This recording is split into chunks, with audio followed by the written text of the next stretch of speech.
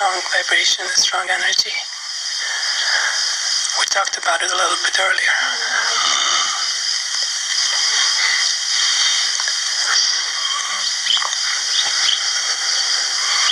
You began to ask me something about this Kundalini energy. Yes.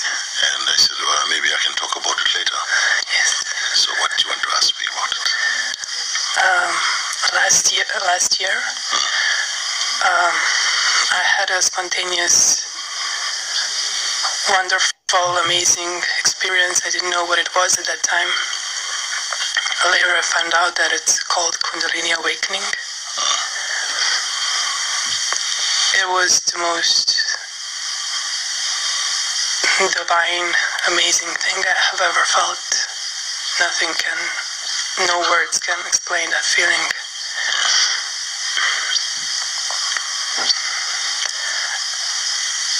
Since then, things have changed. I was wondering after that day if it's possible to feel that sensations again just by inviting it, and it was.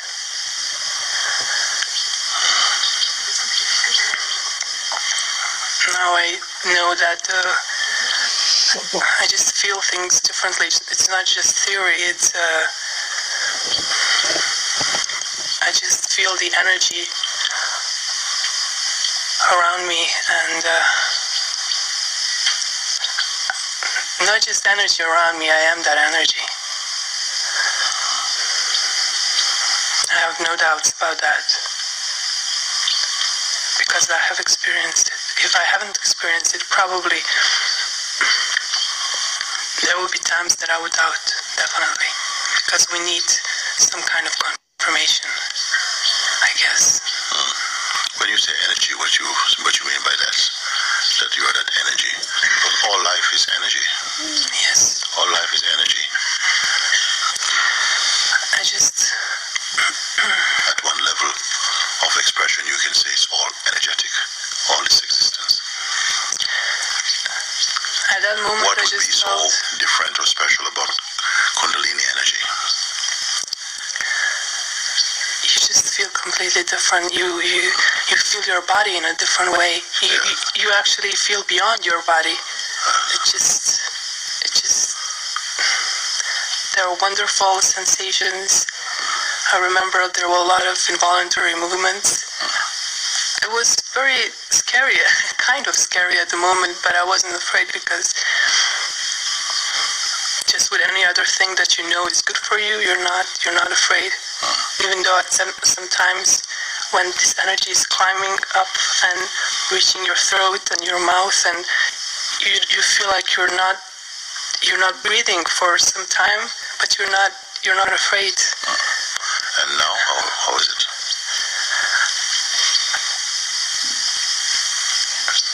Now,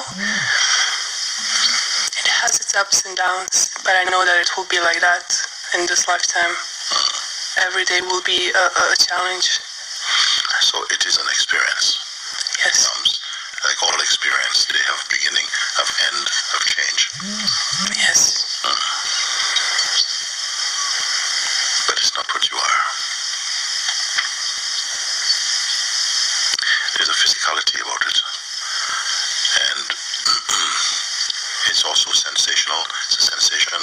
It comes. There's awareness of it also. Of its presence, of its weakening, of its strengthening, of its coming and going.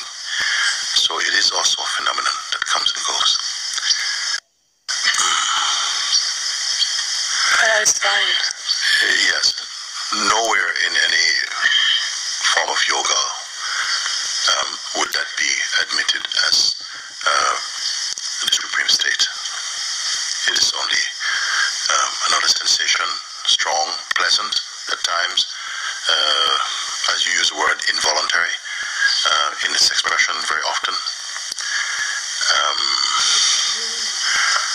So it's another effect in consciousness. Here we are concerned about the truth, but what really is, in which energies flow, they come and go, but it cannot be described merely in energetic terminology. That is energy, it's coming and going, it's strong, it's light, it's like this. No, these are effects in consciousness. And so either you want to stay with that and that becomes your thing that you enjoy, this energy, and people say you can do this with the energy or that, or you want to proceed further into your own nature, your true nature, and discover what is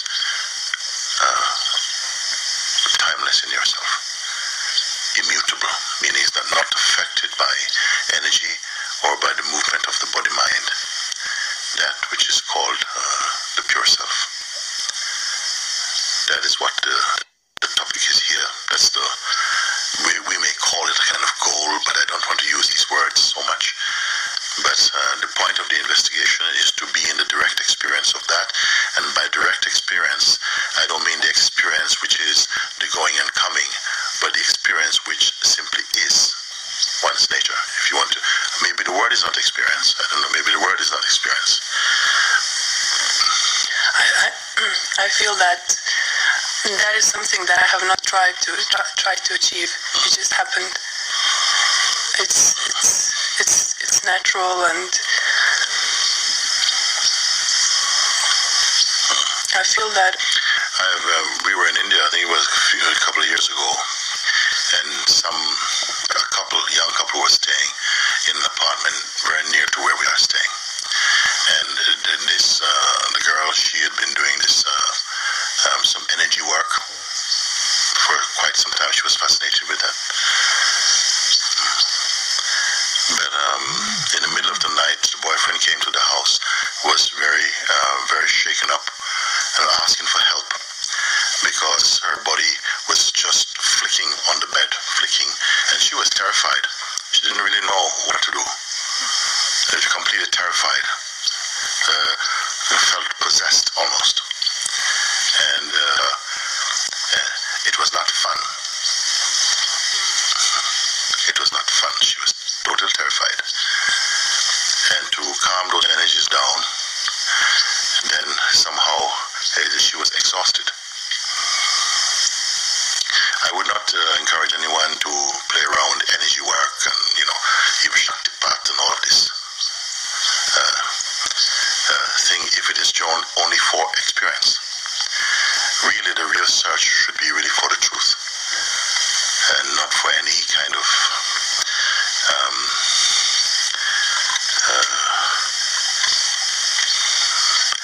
experience. These may come also unasked for. They can come also naturally. Should we just not relax and whatever comes, comes? Should we not relax and whatever comes, comes? Sure, nothing wrong with that. Just stay present. This is something that came to me. Yes. You can carry on. You say stay present.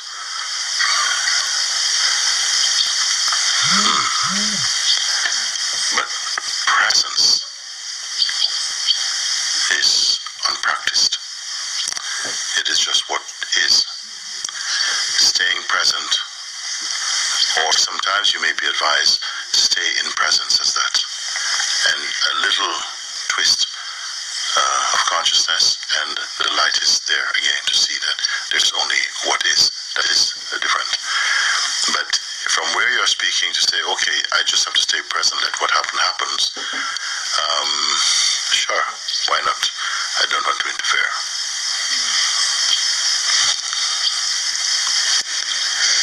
If you are sincere, and this is what it means, yeah, I stay as I am, and whatever happens, happens, then why would you come to a place like this?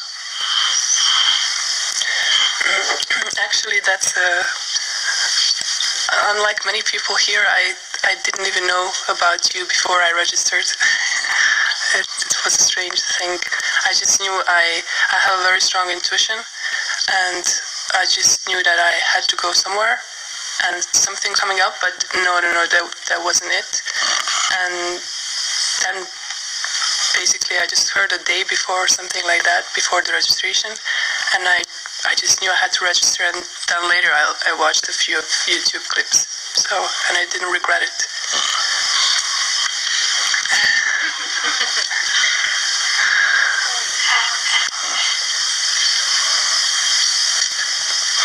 There are many expressions of this form. You see it plenty in India because India is such an open place on that level. It's very open, where you find many expressions of yoga are very uncommon visually in the West. You might find someone standing on one leg for the last 8 years, or rolling around on the earth from city to city, which can be hundreds of miles, or having their legs around their head for 11 months. And you may say, I don't see the point of it really, but it is also consciousness, also expressions of consciousness, you can say like that.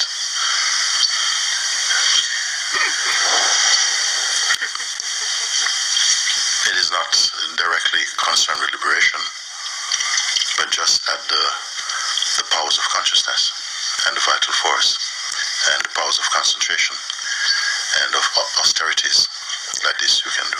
Why do you say that it's not directly concerned with liberation? Because they're not liberated at all. There are sometimes just also ego can be very big. You feel very special, and people come, a crowd around you, you stand there, and something feels satisfied with this.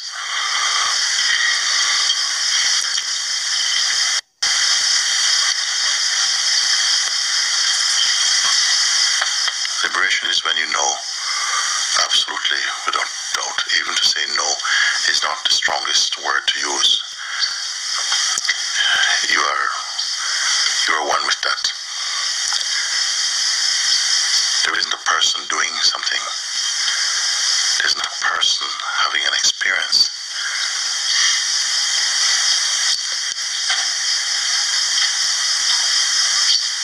The whole idea about personhood becomes very, very thin for you.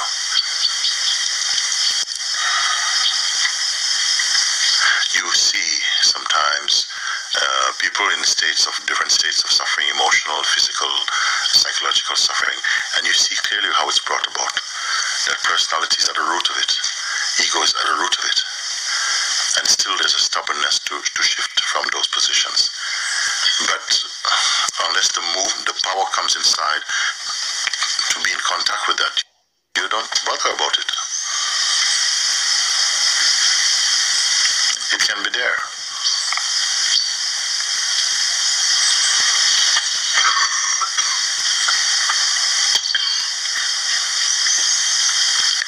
But these powers that you speak about, Kundalini energies, and they come and they are moving in the body and they're very beautiful and whatever.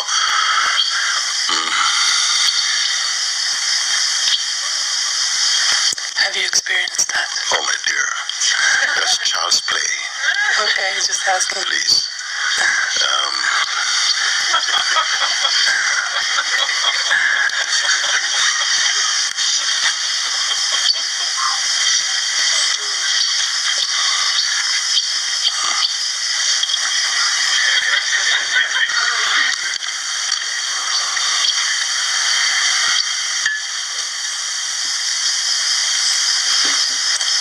There are many yogis, probably even here, who have been doing these things or have been having these experiences for years and now are searching for freedom.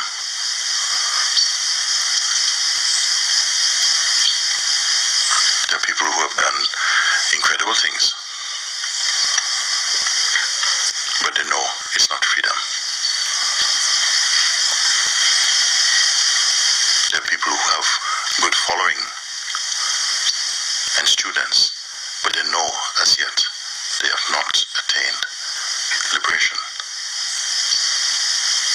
And they're honest enough to say. So any of these things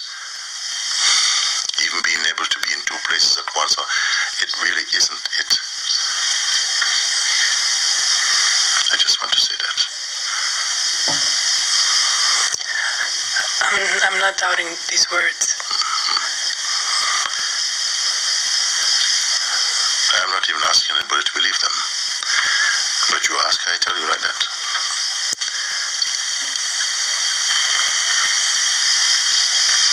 My encouragement is only for those and not for everybody. I don't feel to go around encouraging people to search for themselves. It's not my place. But some come by themselves. I don't know how. But they come and they have an urge, and somehow this contact happened. And we explore together. And the fruit of that looking